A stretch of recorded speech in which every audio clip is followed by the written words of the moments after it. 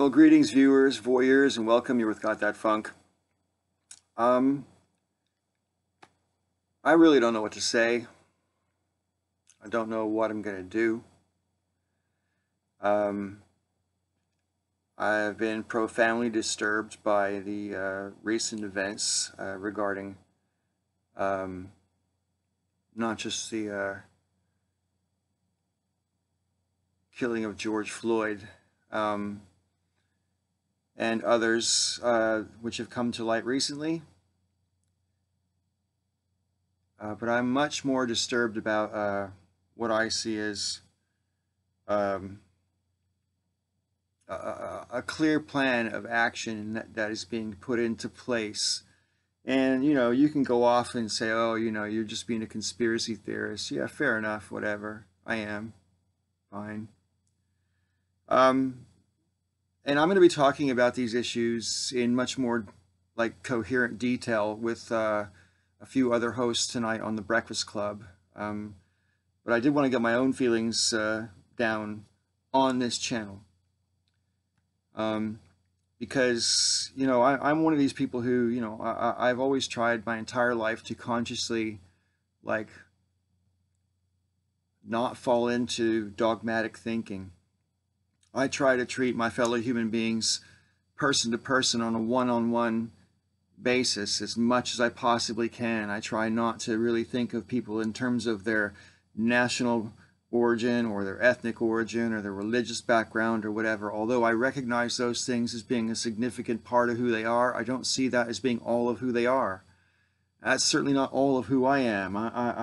People might identify me as a white guy. I don't really think of myself in racial terms at all.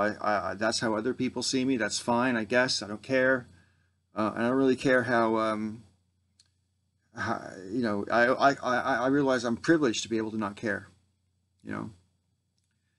and that is one of the many facets of white privilege. I don't have to care what other people think of my race because it doesn't negatively affect me most of my life. I mean, I'm not saying it never has, but I mean, compared to plenty of other people, many of whom are my friends, I've had it easy. And I don't know what to do with that. I don't know what to do about that. I don't know how to solve it. I don't feel good about it when I have been the beneficiary of white privilege. I don't celebrate that. I don't feel guilty about it either, insofar as, like every single person watching this video, I was born into a system that I didn't have a goddamn thing to do with setting up. And as a regular citizen, someone who's not running for office or anything like that, but just as a regular citizen, my avenues to input towards my country are based on democratic means, obviously voting and demonstrating and writing your elected representatives. Something I've never actually done more than once, I don't think. But that option is there. And I suppose that's one thing, I guess, that I'm definitely going to have to do as a result of I can't any longer sit by in the comfort of my own home and watch what's going on and go, God, that really sucks. What a world, eh? I can't do it. On the other hand, I'm a man of peace. It's something that I believe down to the very core of my soul. And I will not raise up my arm or a weapon against another man or woman. I will not destroy property. And that's not because I think that property is so fucking sacred and, that's this property destruction that's been going on, to me is unfortunate. And I don't support rioting of any kind, whether it's people being violent towards one another or destruction of property. However, I fully understand the anger. But I also think there's an awful lot to be suspicious about as regards to the violence that's going on right now. I have seen, I can't even count how many videos where there's literally not a black person in sight, and there's white people ripping up shit all over the place. Clearly they've came prepared with hammers and fucking other instruments to break shit. They came to riot. They didn't come to protest. You don't go to protest with a hammer. You go to riot. You go to loot. You go to cause trouble. And I'm going to be talking about this more in the Breakfast Club tonight, but I have a very dark feeling that this has all been planned, and there's a bit of a coordinated thing going on right now. Because what was it, like 3 weeks ago, or less than 3 weeks ago, video surfaced of Ahmaud Arbery being murdered. What, less than 3 or 4 days later, there was that guy in Indianapolis. I can't even remember his name. But he was being chased by the police, and he decided to broadcast it live on Facebook. And the cop, when he got shot and hit the deck, the cop made a joke, you know, oh, it looks like it's going to have to be a closed casket funeral, homie, or something like that. And then 2 days after that, Breonna Taylor gets murdered in her own home by police officers that were plain clothes with a no-knock warrant. Are you kidding? She gets shot 8 times. And then less than a week later, George Floyd is murdered live. Well, maybe not live, but broadcast live, but he was murdered on multiple cameras from multiple angles. And you could see the look on that cop's face. He did not give a fuck. There were people around him begging him to stop, begging him to let up, at least let the man breathe, all that kind of stuff. Those cops didn't give a shit. They were there for the purpose of doing this. I will never believe otherwise. So to me, it was a cold, calculated murder. And I think that these things have come boom, boom, boom, boom, boom, right in a row. And, you know, you might just say, hey, Paul, you know, these are isolated incidents, and you know, that this is just the pitch of how bad it's getting in America right now. And maybe. Or maybe why did it take 74 days for the tape of Ahmaud Arbery to come out? The fact that this is all happening, A, in an election year, full stop, should make us all suspicious anyway.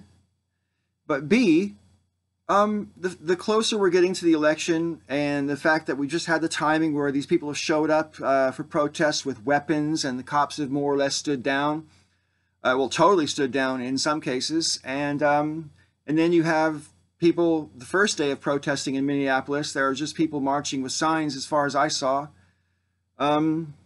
And then cops started spraying tear gas and rubber bullets at people. Now, maybe the violence started before that, but I'm always suspicious about it when violence erupts at a demonstration. As an activist myself, I've been at demonstrations where people have attempted to start violence. And fortunately, at the demonstrations I've been at, they have failed. And it's happened in 2 demonstrations that I've been at, both in London. That's the only place I've ever really been demonstrating significantly. And, you know, to their credit, the Metropolitan Police, especially on the second occasion, kept the riots from happening. And the people who were trying to instigate riots in that instance were on both sides. There were definitely people from the what I would call the fascist brigade, coming down and trying to ruck with us. We were the counter-protesters to them. But we didn't try to interrupt their protests, but they were coming down and trying to riot on us. But there were also some, in quotation marks, Antifa people. And by Antifa, I only mean the fact that these people were wearing masks and clearly came to cause trouble. They had smoke bombs and other things, and they were throwing them at the police and everything. And there are literally hundreds of people urging them not to do it. So they didn't come there to be part of the protests. There's always the thing about demonstrations, and one of the reasons, which I'm going to talk about tonight in the Breakfast Club, why we should try not to have demonstrations in the first place, is because it provides an easy cover for people who want to make trouble, whether that's looting or people with some kind of other political or social agenda. It's very easy to cause trouble when there's thousands and thousands of people in one place.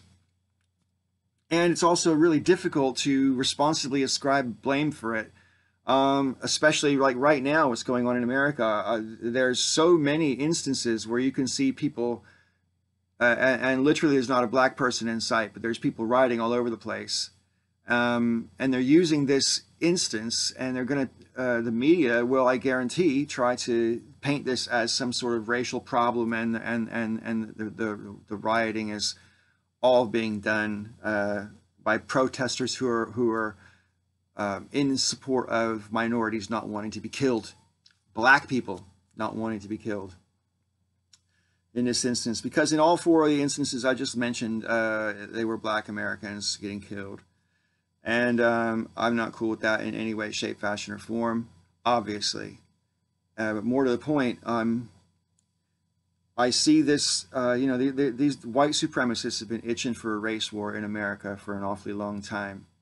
And I see the combination of events has timed itself in such a way, especially with the oncoming election, now less than 6 months away. None of this bodes very well. I'm highly suspicious. Be suspicious. Be suspicious. So anyway, back to my original point, I don't know what I'm going to do. I'm hoping, looking forward to, I'm planning, I am in motion towards moving to Colorado in about a month's time. In fact, a month from today. And when I get to America, I will finally be able to be an activist in my country, for my country. But as I said, under no circumstances will I participate in or condone acts of violence against people or property. I am understanding to a certain degree. I absolutely understand people's anger. And I also understand that, as Dr. Cornel West said on CNN, it seems to be the case that we have now proven that we can't fix the system from the inside. And if one accepts that premise, that raises some pretty dark conclusions about what has to happen as we move forward.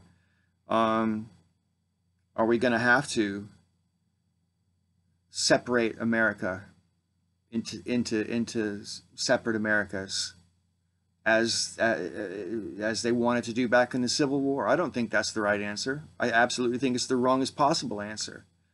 But I know there's going to be voices saying shit like that. There's also going to be voices saying, well, basically in favor of the previous status quo, which is not only untenable, but now it's more clearly evident than ever before to people who really were too obtuse to see it before. I hope you can see now that we live in a system which is not only inherently racist. Racism is the system. It is in favor in the United States of the white majority. And I think that there are certain elements of the white majority in America who are so used to their privilege that to them equality feels like anti-white discrimination. And I don't know how you cure that. On my channel a couple of years ago, I hosted John F. Kennedy's Civil Rights Address. And of course, that was in 1963, almost exactly 57 years ago. And when he gave that address, John F. Kennedy clearly understood that people had not only the right to protest, but that their anger was justified. And he also understood that by protesting, it is inherently dangerous. And because of the inherent danger of protests, we need to address the issues. You can't just keep on letting this shit happen. It's not okay if the protests get more violent or less violent. It's not okay, because it's not just that you have the right to protest. If you're black in America, you have the right to live and enjoy every single privilege and right that every other American has, regardless of their fucking race, sex, or creed, or whatever. Everybody's supposed to be an equal in America. That's the fucking ideal. And it's not the fucking reality, and we need to make it the reality. And I'm going to do whatever I can within my own moral conscience to not just sit on my hands and hope for the best. That's not good enough. Not for me, and I hope it's not good enough for you. Now, I know there's going to be some people going out there, oh, fuck you, got that funk. All you want to do is fucking 10-minute video, fucking 15-minute video of you virtue signaling or whatever. Fuck you. Anytime you state an opinion, as far as I'm concerned, that is supposedly virtue signaling, because everybody states the opinion they think is right. And if you think it's right, therefore you're being virtuous by stating that opinion. So all opinion stating is virtue signaling as far as I'm concerned. And quite honestly, I think being not racist or against racism is worth virtue signaling about. I oppose racism in all of its manifestations, from whatever group, towards whatever group, and I'm ashamed of myself if and when I catch myself falling into racist dogma. I'll own my shit. I want to be a better person. I want to make a better world. What about you?